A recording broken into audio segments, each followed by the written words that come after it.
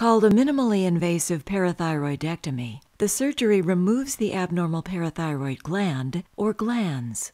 Luckily, innovative techniques allow us to offer very minimally invasive surgery with minimal scarring. The surgery focuses only on the abnormal glands without disrupting the surrounding tissue or the remaining normal glands. Traditional surgical approaches involved a large incision and exploration of both sides of the neck. Today, a minimally invasive parathyroidectomy requires only a small incision. Dr. Larian has great expertise in performing minimally invasive parathyroidectomy. He uses a small incision. The surgery is generally less than 20 minutes and can be performed under local anesthesia. The process begins by pinpointing the affected glands using localization scans. Identifying the affected glands is key because in 20% of cases, the glands may not be in their normal location. Next, intraoperative PTH testing is done to measure the starting amount of parathyroid hormone. We start the surgery by making a small incision in a skin crease in the lower neck, usually measuring less than 2 centimeters. We'll separate the muscles over the thyroid, exposing the thyroid, and then go to the side of the enlarged abnormal parathyroid gland. We find the recurrent laryngeal nerve and protect it. After that, we'll find the enlarged parathyroid, find the blood vessels feeding it, and tie or clip them.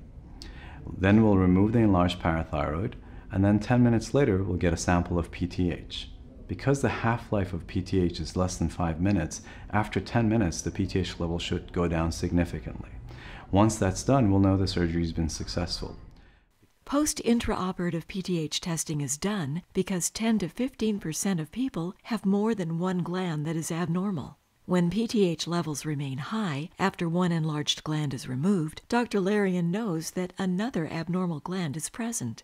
Once located, the second gland is removed, and rapid PTH testing is redone to confirm the success of surgery. PTH testing is vital to ensure the problem is resolved completely and to confirm the surgery is a success before it's deemed complete. After surgery, since the small incision is placed into an existing skin crease, the advanced plastic surgery closure technique leaves hardly any scarring.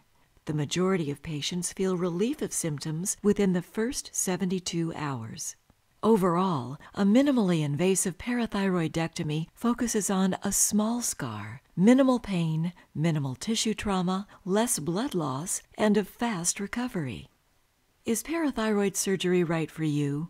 Everyone should be evaluated by an expert.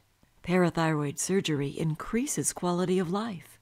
For more information, contact the Center for Advanced Parathyroid Surgery at 310-461-0300 or parathyroidmd.com.